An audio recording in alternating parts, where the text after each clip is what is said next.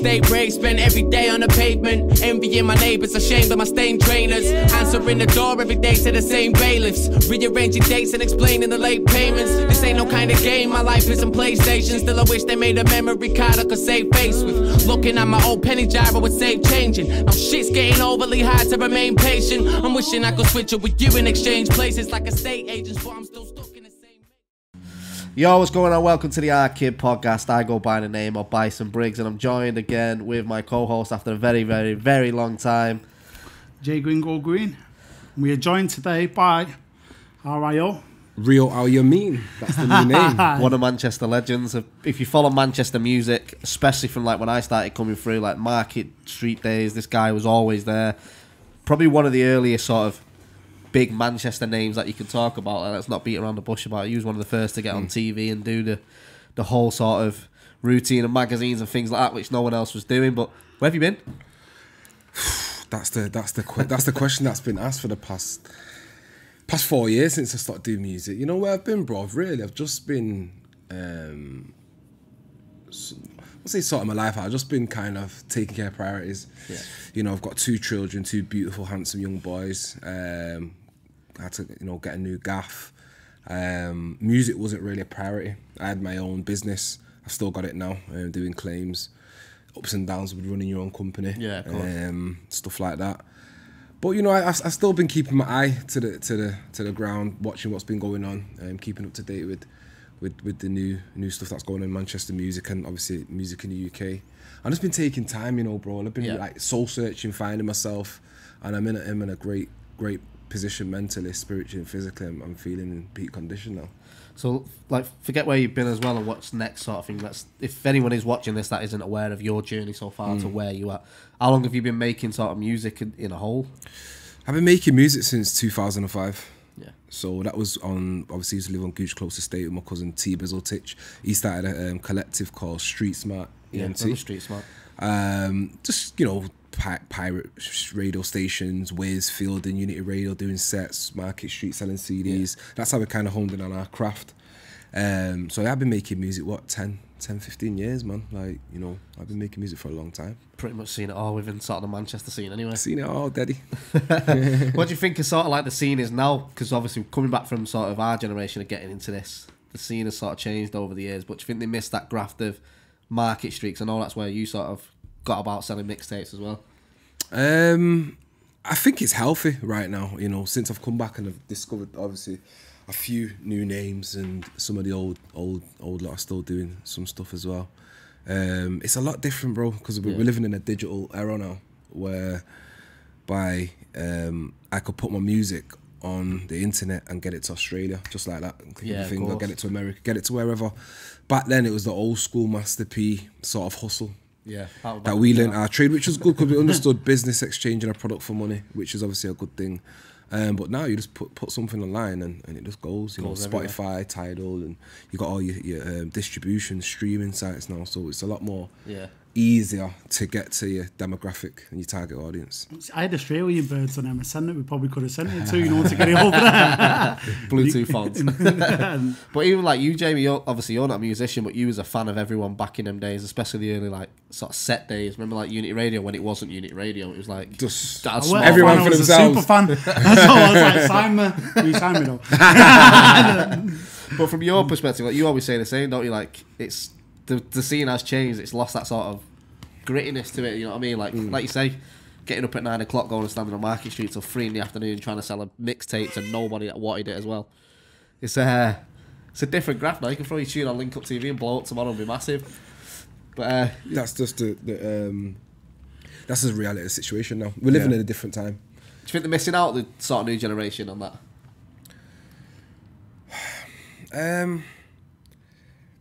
Yeah and no, because you appreciate success and what comes with it more when you've done your 10,000 hours. And when we say 10,000 hours, doing music since 2005, you've put in your 10,000 hours, as Kendrick says. They probably don't need to now, do they? No. Because you put one song out now and it can get everywhere, whereas you used to have the fans are different, music is turning out a lot quicker now.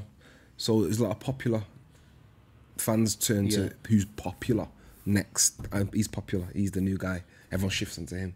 Do you get what I mean? So it's a lot. It's changed. It's different. It's a balance as well, because like especially when like sort of that time, your image wasn't as important as it is now. No. Like if you could spit bars, it did not matter. You was respected. Everyone got onto your shit. But now it's like you have to look clean in your videos. You have to have all the brands on. You like you have to be on a ballet. Either one of them is going to work. Depends on which road you're going down. But it's kind of mad to see where the scene's gone. But for yourself, when you was in the Manchester scene, as when you first sort of came out, was there a point where you realised you was getting a bit of a buzz? Yeah, I think it was when I signed with Rare Breed Music, which was Mike Clapcott was managing me at the time. That's the time when I was in Hit 'em Up crew after I left Street Smart ENT. I joined Hit 'em Up because obviously I like what Briggz and that were doing. They were kind of putting in that graveyard shift, burning CDs, getting to Market Street, you know, shutting CDs. You know, Rick showed me a lot in terms of putting out mixtapes. Yeah, you know what I mean, consistently. When I linked up with Mike Rare Breed Music, that's when things started changing. I had money behind me. My uncle was investing, and I had somebody who knew business, and I was just a workaholic. You know, there's no one that could match my work rate in the city, and that was always parallel.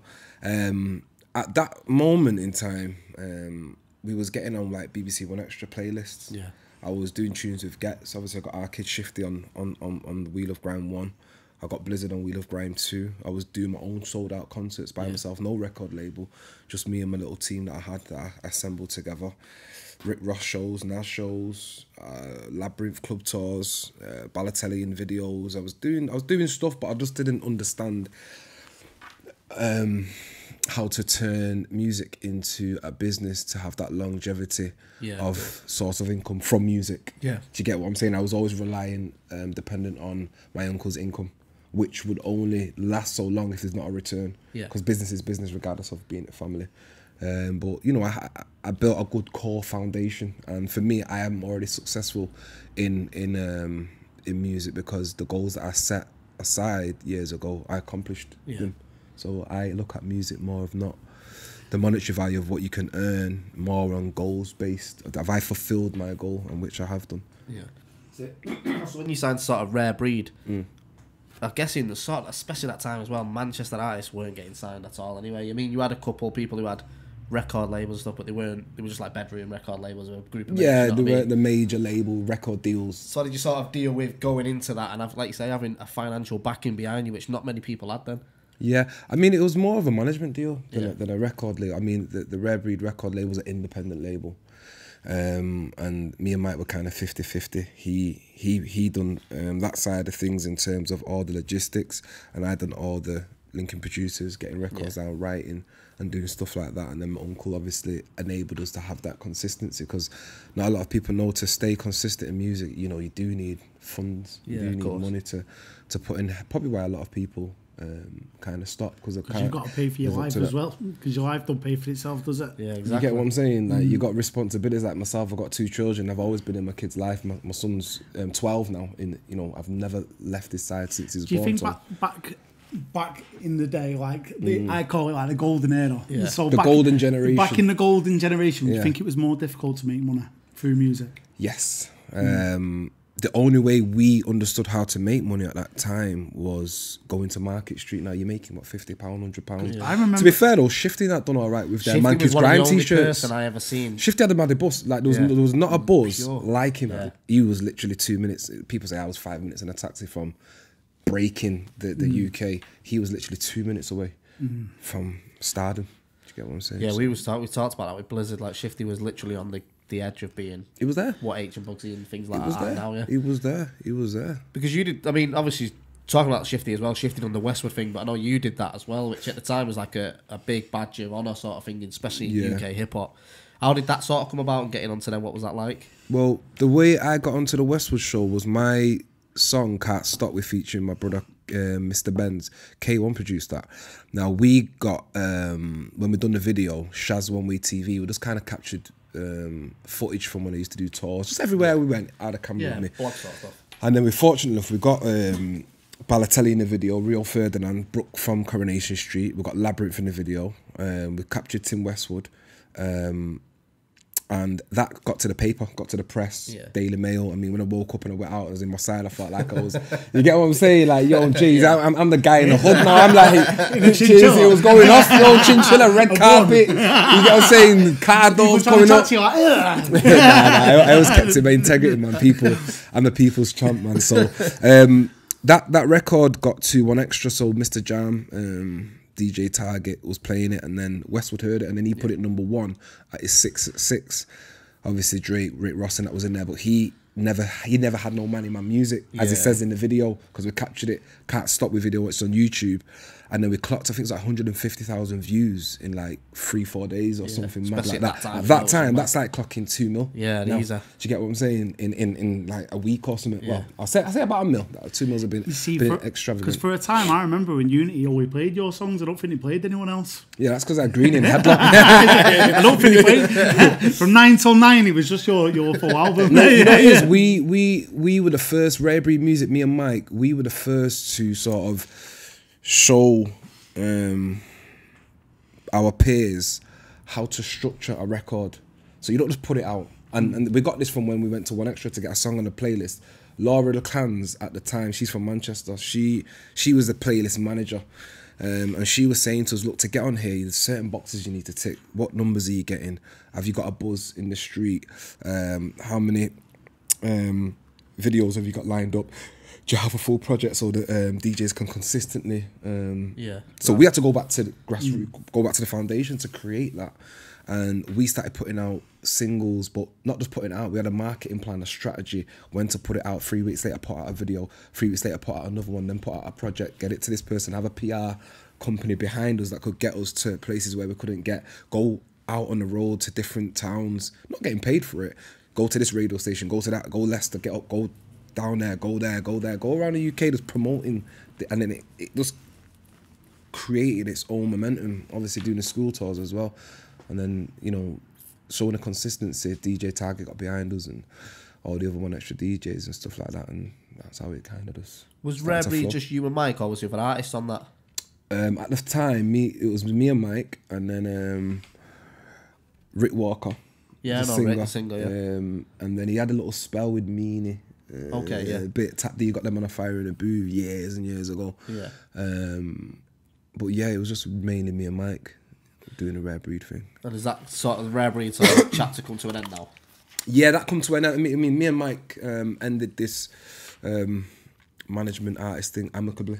Yeah. I wanted to go further in my career. He got me to as far as he could. He didn't have any more resources. Yeah. My ambition was it was through the roof. I could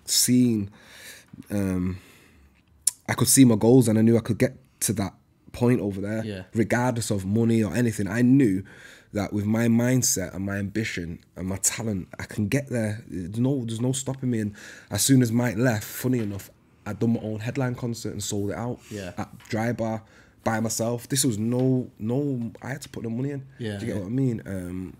I got my sister to do the door. She done the accounts. I got my boy Duffy. He does my security. He works at Jerry McCall at the time. He done my security. I got Sabrina to do this. I got Courtney to host it. I got my support acts, all from Manchester support acts. Yeah. And we sold it out. I made a few quid off that as well. But that's what I'm saying. I had to do that by myself because I wasn't settled. Mike got me on a playlist. So Mike's goal was, I'm going to get you to the playlist, which he did. Yeah. I was like, that's not enough. I want to do my own headline concerts. Sometimes that's when you know it's a good manager. If he knows he can't take you any further. He was honest. Yeah. Best way to sometimes just cut ties and say, look, I can't take you to that next step. And you know what? We still speak now. Yeah. Yeah, we were boys, man. It's my brother that. You know what? To be fair, I'm going to come back on that we'll get into. I tried to lure him back in, didn't I? Yeah, fish and rent, but you know, he's doing very well with his network marketing business. Yeah. And you know, them guys travelled to Dubai with a laptop, do hours work in that Sitcho. Yeah. I mean, if you could in a bank, it's just you can't complain at that, can you? Yeah, come on. But he's there supporting me, you know, he's giving me the YouTube channel. Yeah. And you know, a little advice and stuff like that. He's always there just to you know, steer me in certain directions. If it's that easy to do network marketing, why are we doing this? Could we go to Dubai now? I'm off anyway. So when you did, there was a couple of songs that you brought out, and was it the Long Road and Mr. Unpredictable at the same time? Narrow Roads. Narrow Roads, sorry. Yes. And Mr. Unpredictable, was that with Rare Breed? Because I remember them sort of being like the big singles before you sort of stepped out of music for a bit. Yeah, Narrow Roads was put out through Rare Breed label. Okay. So we put that out when we went down to I Love Live. We went down to watch a show, and then at the end of that, there was like a open mic. Yeah. And whoever won that would get to perform at the I Love Live a few months down the line. So I went up, shelled it, killed it, and at the time, Bless Beats was in the crowd. Yeah. He was producing for Roll Deep at the time, Wiley and them on there. And then he invited me to the studio the day after. So we had to go and book a hotel. That weren't the plan. Yeah. That's what I'm saying. So our success, Rare Breed, was always just not in the plan. It just being get there gets us to there. Yeah. And then when we get there, that door opens and gets us there. And then we get Organically. there, yeah. Yeah. So then the day after that, we linked Target, because obviously Roll Deep at the time. And then I wrote the song on the way back to Manny. Got Mike's missus at the time, Rachel on the hook. And then the rest was history from there. So, and then the Mr. Unpredictable after that, was that still just carried on the same sort of organic journey to where you was at? Mr. Unpredictable was a mistake. I think at the time, Narrow Roads, great record, and then we done Forgive Me, and that was the first time we kind of, in Manchester, we were seeing actors in a video, like a proper clean cut video. And then we done the Mr. Unpredictable, and me and Mike speak about it all the time. I think that was where we kind of lost our momentum in terms of the core fans. It was too Tiny Temperish.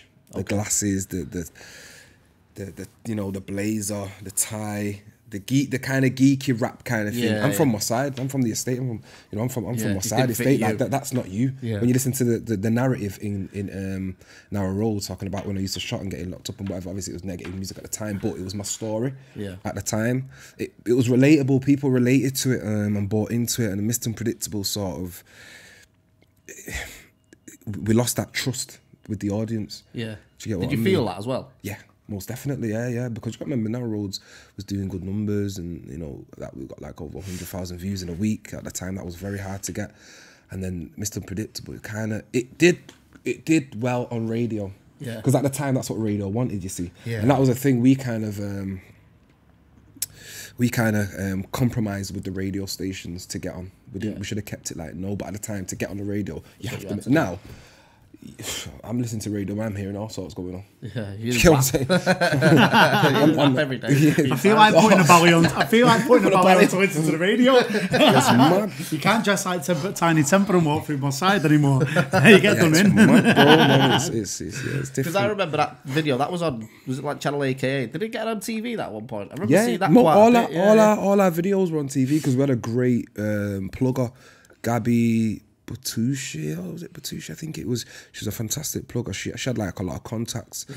So we'd give her the project. There's the artwork. There's the video. There's the record. And then say, right, I've got these contacts here. TV contacts, Complex Magazine, Rewind Magazine, this, that. And then she'd go out and just distribute it out there. And then we'd pay her every month for a service. What was that like for yourself? Obviously, like you say, being a kid from Moss Side, and at that time being on TV with a rap song was pretty hard to do. Remember then I was gassed, man. I was a lot younger than I am now, and it didn't get to my head. I've always been a grounded person. I've always been able to just keep it 100 with everybody I do. I don't look at myself as I'm better than anybody. I just look at that I've got a gift. That's a God-given gift, and I know how to use it well. But at the time it was great, because obviously the community looked at me as the star in the hood. You're the guy. You're representing for us. It's very hard from, being around my cousins who obviously were affiliated in gangs at the time, for me to be travelling around the country doing something legal. Yeah. It was unheard of. What are you doing? It's going Doncaster. Yeah, what are you doing down there? Just to perform, take a few pictures with fans, get paid, stay in a hotel, then go to the next city, do something else. And it was good, man. It was good. I see myself as an inspiration, man. So obviously after that was that sort of time you was thinking of stepping away for a bit, or did that just come up? Was there a certain incident that made you decide I need a break? Or I just ran out of steam, bro. 2016, I got a song online called Adversity, and when you listen to that, you can kind of see mentally, my mental health wasn't really there. I was suffering with a lot of anxiety, a lot of fear, a lot of doubt, and just at the time, the supply line from my uncle had stopped. Yeah. So I went from being consistent. Nobody in the city was touching or getting nowhere near me. I was the guy. Yeah. I was the guy in the most humble way possible. So then not to have that consistency, I couldn't live up to what people were used to. Yeah. I had a son at the time, and I thought, I can't be doing this road thing. I can't be on the road risking my freedom when I have a son. Yeah. It's not happening. It's not. I'm not doing it. So the embarrassing thing, it was not embarrassing, but I had to get a job. So I'm walking into a call center now. Check this one out. I've gone into a call center. Walked in there, and bro, you would have thought that Kanye walked in. The whole place looked like, what the hell are you doing in here? What are you doing in here? What are you? And I was like, shit, you know what? This is a bit mad still. Man's got the headphones on with fans that are next to me. Fans that are telling me spraying bars, doing me head in. At lunchtime, spraying bars in me. Did you know? Mate, I swear, I kid you not. Of course I did. You're on the phone on the line. Someone's ringing to get a broadband fix and you're putting 16s on the phone. Of course, man. Like, you know, funny enough, when I was on the phone, I would always give my real name, and a few people would notice who it was. I'm like, what are you doing? But I wasn't embarrassed. I seen it as I had to put food on the table for my kids. Yeah. Do you get what I'm saying? So yeah, of course. I've got to do. I had opportunities. My cousins are on the road making dough, doing stuff. But you know, I just thought, you know what? I believe in my talent. I believe in my gift. I will bounce back. But at that time, yeah, mentally, I wasn't in a good place, man. Nowhere near where I am now. Nowhere near. So you said that you reached all the goals that you set initially. Do you have a new set of goals now? Yeah, I do. I've got some goals. I've got a vision board. I've got the same process that I had in my mind. When I have something in my mind, I have this thing of attracting it. I understand the formula of attracting things into my life, which I've always done for many years now. I've got a vision board, so I'll have visual goals that I want on a board, and then next to it I have them written down as well. So I would focus on that in the mornings, do my meditation and stuff like that. A few of them have been coming to me. Which has been mad, but I get the formula. My whole comeback is about my legacy. I believe that I didn't leave no stone unturned. I didn't fulfill my legacy in this city. My comeback is nothing to do with fame. I've had fame before. I've tasted it. There's unfinished business, and the new crop of talent is tremendous. It's fantastic. I love what's going on with the key artists that are doing stuff now, that I've been doing stuff since I've been Ghost. I've always been supportive of them when I've been going to my barber shop. Yo, Reed, this guy's doing this. Yo, Reed, Briggz is doing this. Yo, Reed, H is doing this. Yo, Reed, Mix is doing this. I'm like, great, fantastic, great. I will be back, and the music I'm making is unmatched. Is there anybody specifically that you want to work with who wasn't around, who you don't know personally from back in the day? Any new Manchester artists that you'd like to work with? You can see yourself doing everybody, you know, a lot of people always want me to work with Buggsy. They see a lot of similarities. There is a lot of similarities in terms of he does sports, he likes sports, very talented boxer. He understands the law of attraction. I used to study that when I was coming up with Rare Breed. That's what I used to do. The same look, kind of. Do you know what I'm saying? And you both crap on motorbikes. I don't ride them things. I don't ride the things now. God bless his soul, man. Because when I seen that accident, you know, it was a bad accident, and I did, you know, I knelt down and said a prayer for him at the time when it actually happened. I like Meeks. What I like about Meeks is he's got that No Limit Soldier vibe, that Master P. He's got something about him, I believe. He's just very relatable. I like his tone of his voice. I like his confidence. Yeah, this kid is. When I seen the tanks and he's throwing his arms on the tanks, like, can't stop, won't stop. I don't care. What he's saying. It seems like I don't care who's at that door from UK, and you better move out that door, you know, because everybody's getting mulled over. Even man from Manny, I don't want to let my own guys down, but if you're in my way, and I know a few people that know him. When you got a tank on the driveway, it helps, doesn't it? And I know a few people that know him. One of my friends called Natalie. She's very supportive of my music when I was coming up. She's very tight with him as well. So, you know, I like it. I love what H is doing as well. Do you get what I mean? They're all great. They're all great in different ways. Yeah, it's good to see him go clear, because like you say, back in the day, it was a success getting a Westwood or Charlie Slothfire in the booth. But now it's like, if you're from Manchester, you can actually be successful at this now. I think now it's been a long time coming, bro. Yeah, I think back then, especially for me, can't understand your accent. Yeah. Don't know. Now, what H has done is He's as mank as he's Liam Gallagher mank. You don't get any more mank than him, and he don't care. He's on Radio 1, so you get me? Yes. Manny, mate. You know what I'm saying, mate? Come on, our kid. Do you know what I mean, mate? Just saying that like years ago. Straight. And that's great because what he's done now is he's made the accent acceptable. Yeah. He's global. There's no. Don't tell him that he'll be in a green Parker coat in his next video. Oh, in a big haircut and that. Fucking hell, thinking about it already. But just going back a little bit when you said, because obviously I know a lot of artists that have been through sort of the similar thing to you, where they've had the taste of success and then the mental health has got in the way and they've had to step aside from it. Do you think what you're coming back to now is going to help your mental health? Or Most definitely. If sort of, obviously, talk about your success and your failures at the same time, but if the vision board doesn't work out the way you plan it, do you feel like you're ready to accept that as well? Yeah, I'm a very spiritual individual. I've been raised by God from a family as a young. That's all I know. Subconsciously, that's all I know.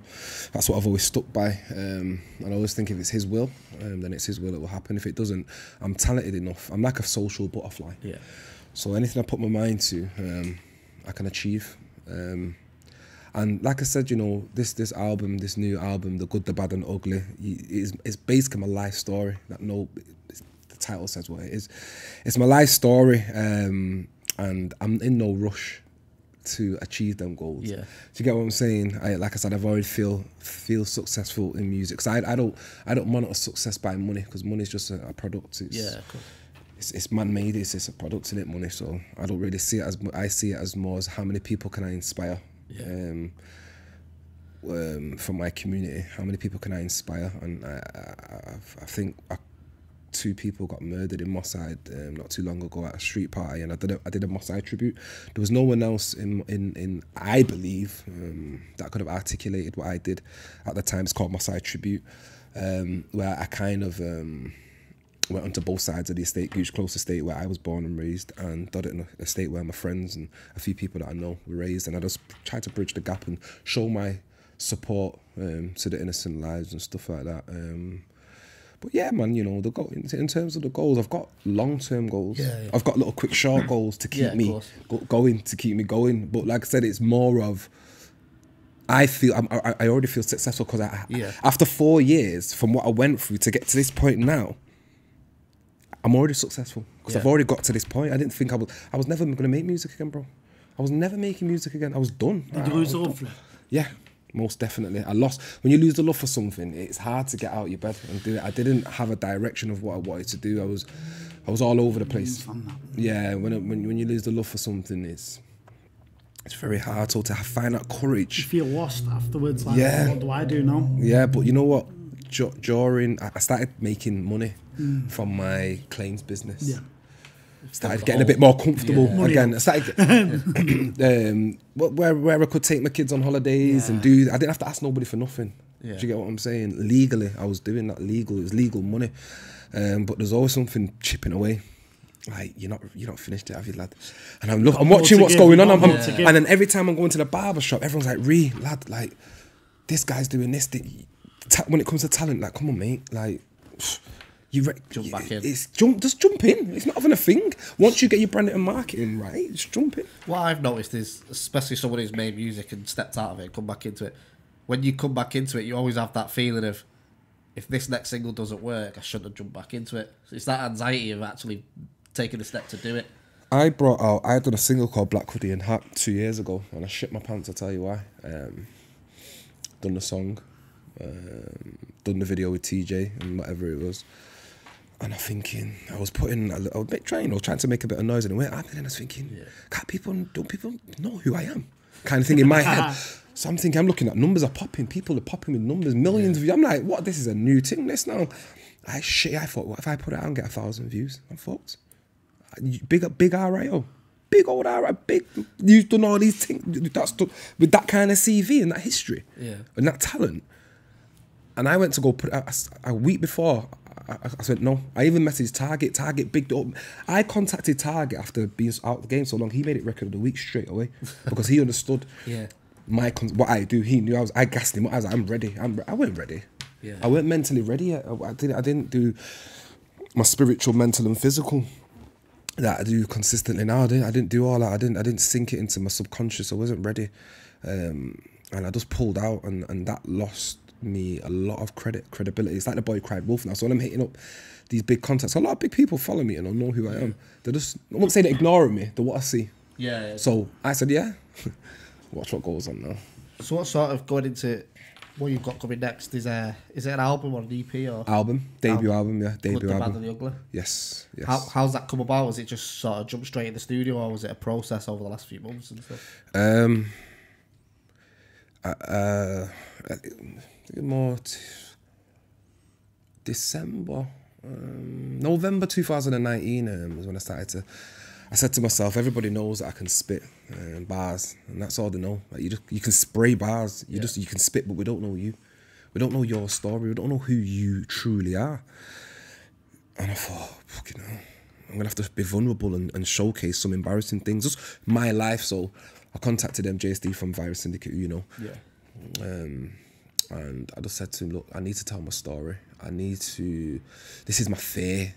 And then I remembered the fear bubble, the book. Yeah. And I understood, I'm breaking and starting this fear. Right, okay, here's a big fucking stack. I'm not playing games. There you go. That's I'm ready. Let's go. We ain't playing. What are we talking for? Let's go. Let's get it in. There's nothing talking about. What we're talking for. And then he understood the concepts that I wanted to make. It was very touchy subjects. Things that people would be surprised about. A story that no one's ever heard. No one knows my story. Yeah. To get what I'm saying, no one knows my story. So they're going to get my story on this album. And I wanted to make it very musical. I'm a big fan of like the Daves and the Kanos. Yeah. I like the art I come from the era of art, bars, lyrics, concepts, flows, technical ability. That's where I'm from. But I wanted to mix that as well with up-to-date 2020 beats, big kicks, drum bass, swag. So yeah, we've got the concepts locked down. Got some features on there. Got Misha B on there. Aya Blues on there on a song. And my brother Killer Benz, Mr. Benz, who's on Can't Stop We. There's only 3 features. But yeah, I don't know how to say this, but you know, I believe it's one of, if not the best projects come out of this year. Sick. So when is it out? When is it looking to come out? November. Look at you flooded there. November, bro. So that's coming out November, but obviously I want to touch on, just before we go into that, sort of the Lost Archives project that you started doing. Yes. What was that about? Because I've watched a few of them, and it's a lot of stories. I remember like Eastern Bloc and Market Street and things like that. What made you do that? You know what was funny is someone who's managing me now, a guy called Luke. Funny enough, he's been supporting my music for the past 12, 13 years. Yeah. And he had a picture of him when he was at my bottom to the top concert that I sold out. He's only young. We both had no hair. As a young kids, innit? And it's just weird, it's surreal that he's now come on board and now he's working as a business partner as well on another production line that we've got that we're setting up called Ow Ya Mean. He sent me a folder of 100 songs. He went, I've got loads of songs. I went, what? Of yours? I'm like, eh? So he sent me a bunch, some with Shifty, this, that, some with Shotty, bed. I'm like, it was like a memorabilia, so it brought back bare memories. I'm like, ras, bro. Because remember at the time, MySpace times, when we was selling CDs, we didn't think, let's keep your music. Yeah. We didn't think that. Just turning them out. We've got just throwing them out. Mixtapes upstairs, but there's older. Yeah, we put out a lot of content. So then we come up with a concept called the Lost Archives. All my own music. So we thought, let's brand this up. It's not just about. I understood. I said, nah, let's do that, because he understands marketing and branding. He said, it's a different era now. You're going to be screaming to an empty room. Yeah. You think you're jigging. No, it's not jigging, mate. Nothing's happening. Nothing's going to happen unless you market your product, even if it's old music. So then I'm thinking, there's some old classics. I'm thinking, my catalogue's mad. You know, if we was to do the verses thing. Yeah. I mean, it'd be very good. I mean, the only person that I feel could give me a good run for my money, who probably could kill it, is Briggz, in terms of catalogue. You should get what I mean. Catalogue. What's your favourite? If you had to pick one song out of your catalogue that's your best best project you've ever done, or best piece of music, what would you pick? What's your favourite of your own? You see, If you're talking like grime music and just grime bars, I would say We Love Grime with Shifty and Gets. Yeah. Or Narrow Roads. It's a toss-up between them two. Can't Stop, we had a spell. Adversity. We are now, because I put one out tonight, we are now 3 or 4 more tracks left, and then that's done. The archives is done 19. We had 20, we had way more. But because we're coming up to album, I thought, right, I'm getting the sense that people want new music now. We want new stuff. Yeah. So I've been dropping a few gems, a few new freestyles here and there, and people are like, yo, what? Are you all right? I said, you don't know what's about to come, mate. Like it's going to be a thing. What's your favourite show you've done up to this day? What's the best show you've done? I would say the best show I have done. One you enjoyed the most while you did it. If you could go back to that moment and do it. It's a toss-up between 3. There's Reading and Leeds Festival that I did. Bottom to the Top concert, which I sold out twice, and then Sound Control. I used to love Sound Control. I think Sound Control, I had JP Cooper as my support act. Yeah. He's massive. Yeah, he's freaking huge. He's huge. He was my support act. Bro, I'm telling you, he was my support act. He's ridiculous. Ed Sheeran was in Scorcher's band, wasn't he? That's how we got noticed in music. He was Scorcher's guitarist. It's mad. I would say Bottom to the Top concert, because we sold it out, and we through popular demand, we had to put on another date. I mean, it was a 300 capacity venue, so we're in the mad like, oh, I've just sold 4,000 or 5,000 tickets. But at the time, that was, like I said, that was one of my goals. 'Cause I used to put all my goals on my ceiling in squares, because it was the first thing I would see in the morning, the last thing I would see at night. So subconsciously, I'm putting that information into my subconscious, and that was one of the things I said, sold out shows, and it didn't happen straight away. And I put them goals when I had the money coming in from my uncle, and it didn't happen. But I never lost faith in that it was gonna happen, and I did it by myself, and sold it out. And funny enough, I stayed in the Novotel in Manchester. Thought I was the big dog in it. So here's me booking hotels and all that. So this put the whole budget on 2 5-star. I had my uncle pick me up in a range, and we put on a show. And the support was incredible, man. It was mad. I would say Bottom to the Top was my most iconic moment in regards to personal for you. Very personal. And the mixtape was called Bottom to the Top, and I've always gone with that slogan, from the bottom to the top kind of thing. So yeah, that was the. It is good doing, like you say, Reading and Leeds and stuff like that's good, but it's not necessarily your crowd. It's not my show. It's your show. You're the headliner. They bought tickets to come and watch me, mate. I remember I done an article with the Mank, and I did say when I went to release that, announced that the show tickets online, I was shitting. I was like, yo, what if only 10 people turn up? And the 10 people that turn up are fucking friends and family. Of course I'm going to turn up. And I was like, yo, this is mad. And then I put it on, and then it's like, emails were coming in. But at the time, I was consistent. People were hungry for it. Narrow Roads, Can't Stop Me, We Love. People were wanting to see you live, or want to see them songs live. I went to one of our kids' shows, and it was just him rapping at the barman. You know the story with Ed Sheeran, when he only done a show and there's only like 3-4 people. I think he done a picture with him there, and then I think he sold out like in Madison Square Garden or something. 100,000 people or something. I think that's part of it though, isn't it? Especially when you're an artist. Like I've done gigs where it is just me and the barman. I've done gigs like festivals and stuff, so it's a different. You appreciate the small ones. I think the small ones, because I'm a showman. I think out of anything that I love doing the most in music is performing live. I love performing. I love performing. I mean, I like recording music, and I'm writing music and having like writing sessions and stuff, but I come alive when I hit that stage. I know how to it's a different adrenaline, isn't it? Yeah, it's a different adrenaline. I know how to control things. I feel very not in charge, but I feel in control of my destiny. When I see so many people, I think I'm going to make you fans of me. Like you where you're supposed to be. Yeah, it's where I belong. I feel like I'm at home. It's a weird feeling, isn't it? I always think when you get on stage, you have the butterflies. As soon as the first beat kicks on the first song, it's like something else just takes over. Man, when I got to Reading Leeds, Mike nearly kicked me on stage. I got there and I went out behind the curtain. I ain't going out there. I couldn't see a patch of green. I just seen look. I said, I ain't going out there, mate.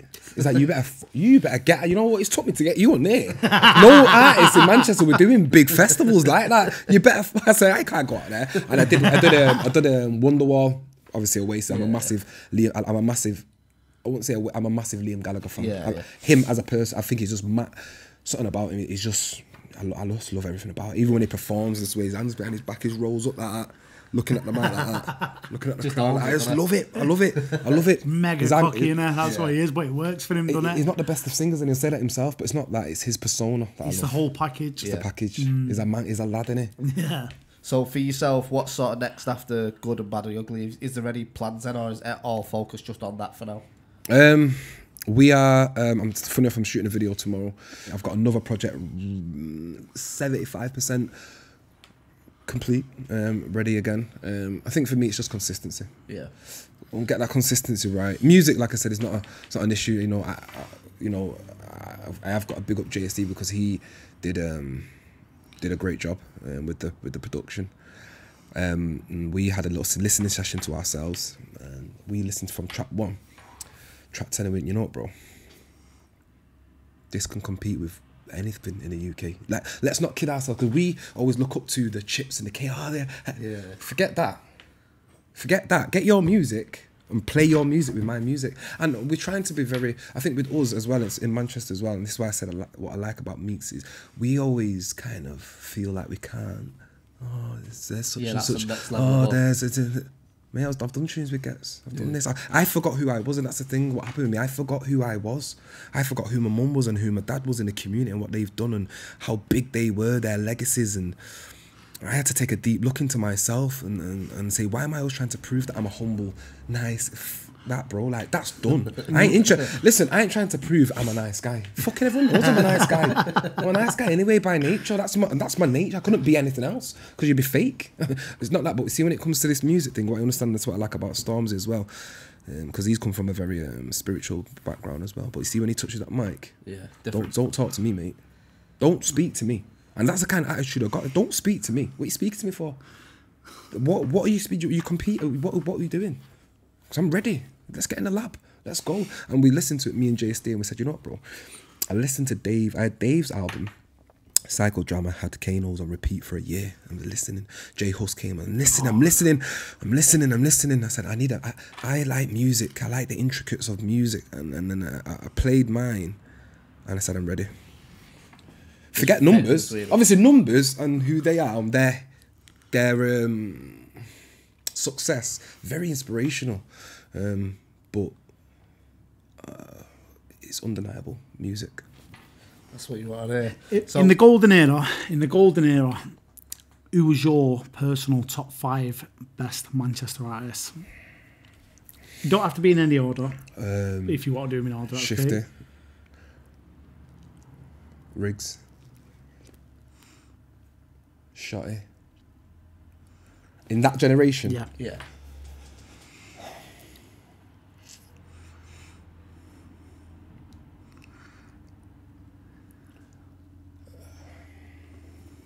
Meanie. I got onto Meanie pretty late, to be fair. Meanie comes and goes, doesn't he? He comes out and you don't hear from him for 10 years and bangs out an album and everyone's on it straight away again. Yeah, exactly. What's interesting though? Blizzard. He is a nice guy. He didn't put himself in it.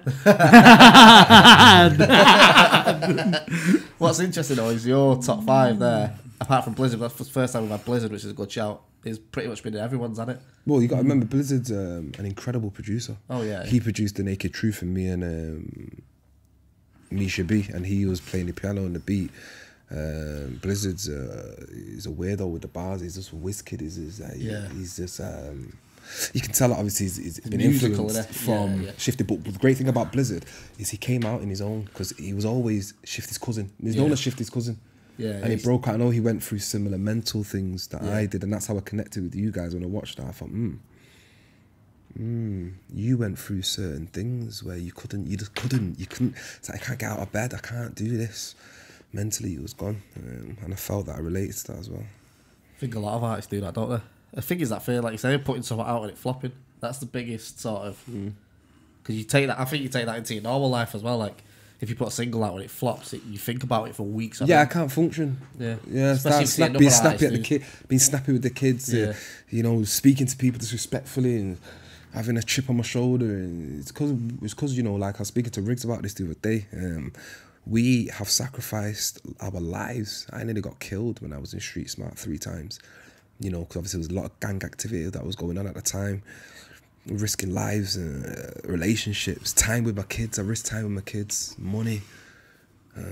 Dad kicked me out of the house because I was going on really, and I was being an idiot and stuff like that. So you know, we've it's not just what a million views. Oh, what are this? It's more than that. It sounds like you're doing music for you now rather than being famous or being a success at success in terms of TV. I was getting and radio. packed out in San Carlos with Balotelli. I was getting about. Funny enough, he tweeted me the other day. I was thinking, how's my thing? They got 10,000 hits in like a few hours. What's going on here? I'm back. Rio, Fuck yous, I'm back. Superstar. Well, you know, obviously, I've grown into a much more just chilled. I'm just cool. Yeah. I'm cool, innit? Everything's cool, man. Everything. What will be what's for you. Everything's timing as well. I wasn't ready then, you know, bro. I wasn't. I feel if God blesses me, everything's on His timing.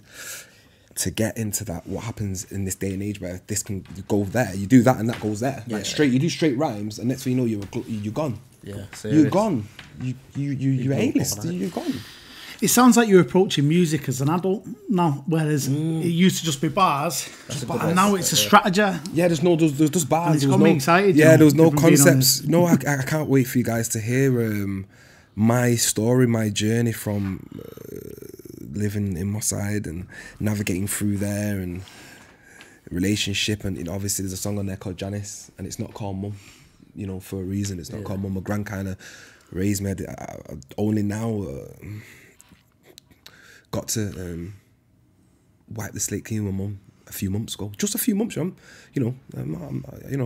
not 21. Do you get what I'm saying? So mentally, that kind of held me back as well. Missing a mother's wisdom and all sorts of mad stuff on the EP. Like it's mad, bro. That's the best sort of music, though. Vulnerable, isn't it? Like, yeah, of course. And you know what? Because what they say is because I'm a lot older now. No, I don't care whether you like it or not. Yeah, you're telling your story, and you know, you're not telling some other story. This album is more therapy for me. So any time in my life when I get to a certain point, I play that, and I remember, what did you do in 2009? Remember 2016, you stopped doing music. You, after 4 years, got back here. That album is more therapy than because I know it's a great body of work. It needs to do that many units. Yeah. Let's be realistic, mate. I've been gone for 4 years. Yeah. I've got to build that trust back with people. I lost my Instagram. I've only got 1,000 and something. I had to start again. I lost thousands of followers. I couldn't get on it. Yeah. I had to start again in a new age where everyone's just on. Everyone's popping. By therapy for yourself, do you mean like are you getting things off your chest musically now? Like, you're not keeping things in. You're being vulnerable, and you're gonna say things. Yeah, I've got to that point now where I just don't care. I don't care. I'm not asked. That's important, because anyone could jump and just spray a grime 16. It doesn't matter anymore. Whereas if you're getting a subject off your chest that is, you feel personally is the right time for you to speak on that song's for you. Yeah. But you don't know how many people out there are going through that same shit and need to hear that from someone. Mentally, I've always been a strong person, inspiring people. I've always been always give out positive energy ever since I've been doing music throughout my whole life. So for people to understand that, they didn't know that, because I'm the person that can put a brave smile on my face and keep it moving. I got to get to the next checkpoint. I don't care about anything else. And that's what life is. It's like there's no end goal. There's always another checkpoint, So okay, the album's done. Wicked. Whatever happens. It's out. Whatever, it's done. What do you want me to do? Next project. Let's go. What are we on next? What are we doing? What's happening? Let's go. Right. So, you know, it's a surreal feeling to get back here, and when I listen to it, I am very proud of it. The level and the quality on there is it's gonna be very interesting. It's gonna be very interesting. I can't wait. Put it on now. I'll put it on and flash the lights on and off. I know my music. I'm seasoned enough to know good music, okay music, and great music. I wouldn't put anything out that isn't top tier. You say you've got a date for it? Was it November? November. November. We're not solidified the date. This year, this November. Fuck off. You're going to start recording it this November.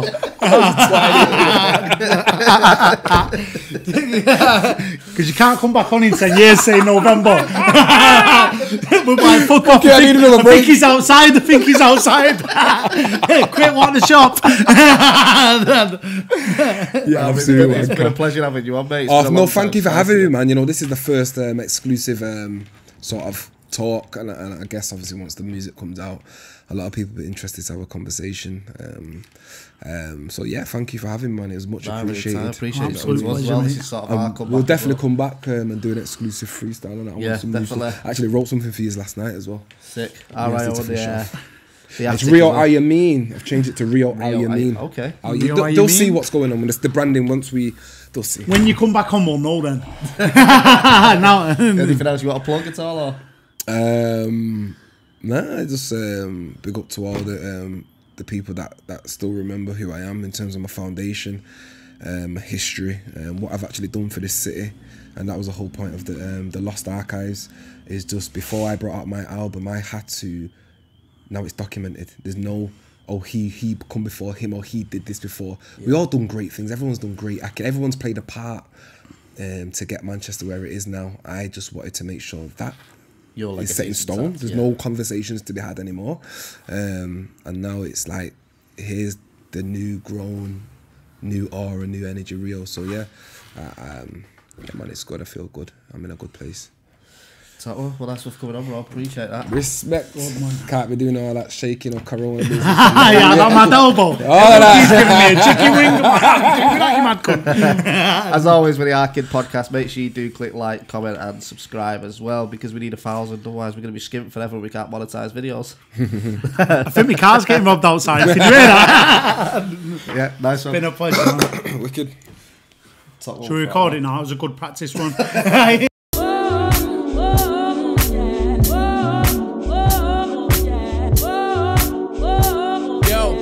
State break, spend every day on the pavement, envying my neighbors, ashamed of my stained trainers, answering the door every day to the same bailiffs, rearranging dates and explaining the late payments. This ain't no kind of game, my life isn't PlayStation. Still I wish they made a memory card I could save face with. Looking at my old penny jar, I would save changing. Now shit's getting overly hard to remain patient. I'm wishing I could switch up with you and exchange places like estate agents, but I'm still